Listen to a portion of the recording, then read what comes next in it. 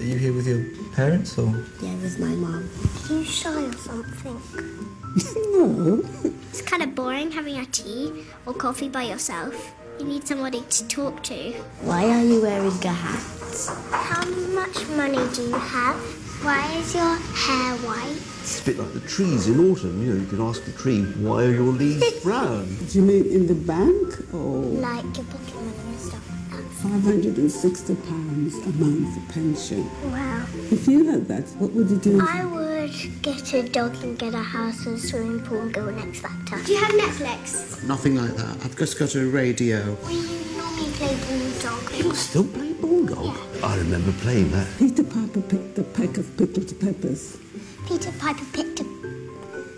Okay. Where are your friends and where they are right now?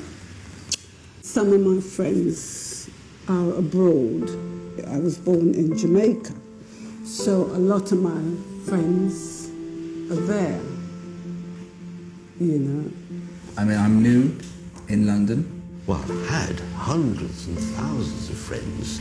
At the moment, I've got a lot of Facebook friends. Well, maybe I could sit with you and have some coffee. Yeah? You like coffee? Yeah. Do you?